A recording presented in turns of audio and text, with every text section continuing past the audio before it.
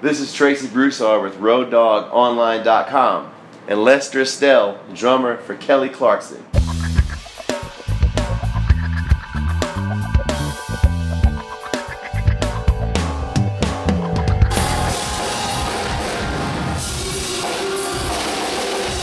Let's shift gears a little bit.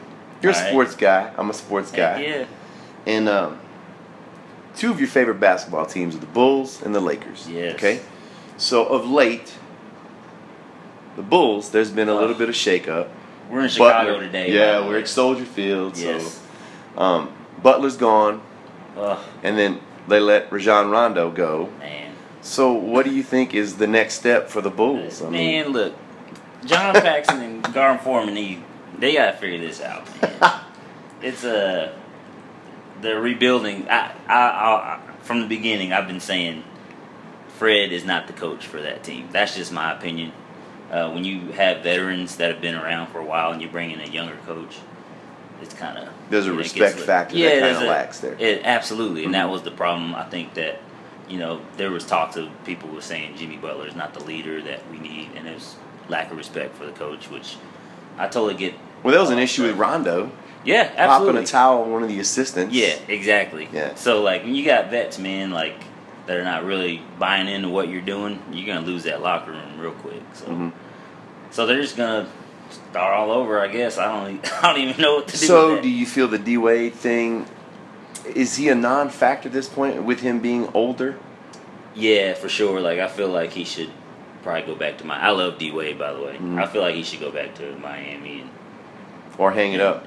No, I don't think he should hang it up. We all know they're all going to New York. Nah, they ain't LeBron is getting all the gang together, and they're going to New York. I think they're going to the Lakers.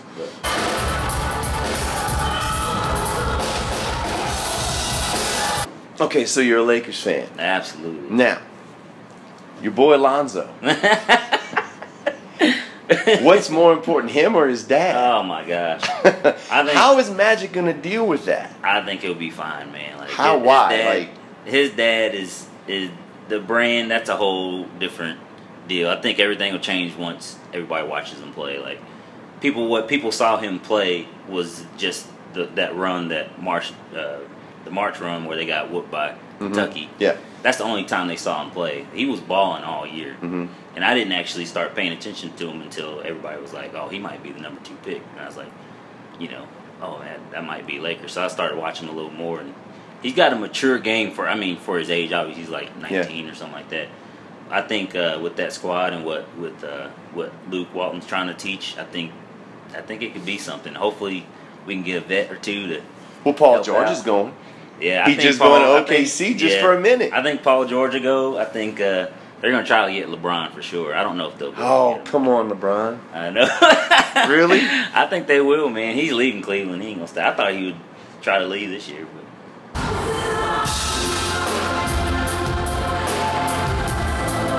We were on tour, I don't know, what was it, 4 years ago? Yeah. And you and your boy Ryan Darty. Yeah. When you were playing with Neil. Yeah. For some type of Ouija board thing, decided that y'all were going to be Oregon fans. You remember that? Yes.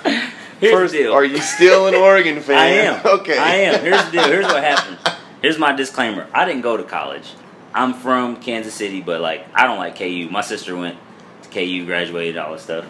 I got a lot of friends that went there, but I'm not a KU fan. I'm not a Chiefs fan. I'm not a Royals fan. None of that stuff. So I didn't have a college team I rooted for. So we literally, on that tour, we drew names out of a hat because we knew everybody. You Louisiana guy, and then we had a few guys in our crew, Louisiana guys, and then Neil was the A&M guy, and so everybody had their squad. I was like, man, we ain't got nobody to cheer for. So we literally put names in a hat and drew Oregon, and then we're like, dude, all right, we're in. We would we met people from Oregon. We go to games. We're friends with a lot of people from Oregon now. So it's really funny. But yes. All right, I just want to make sure because I remember, and it literally woke up one morning and you and Ryan are wearing Oregon gear. I'm like, was there a sale? What was that from? Yeah, man. That was hilarious. And then they had that year they happened to go pretty far and ran into Ohio State. But.